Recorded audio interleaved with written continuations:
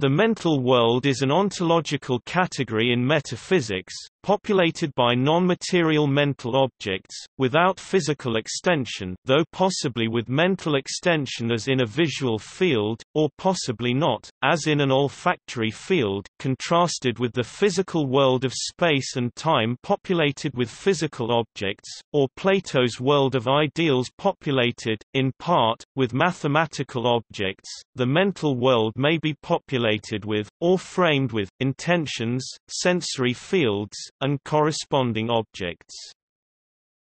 The mental world is usually considered to be subjective and not objective. In psychologism, mathematical objects are mental objects.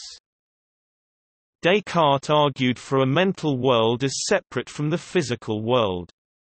Debates regarding free will include how it could be possible for anything in the mental world to have an effect on the physical world.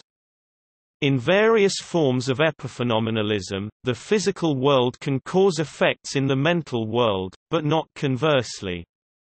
Behaviorists deny that a mental world can be meaningfully referred to. Reasoning laws about a mental world are different from the ones for a physical world.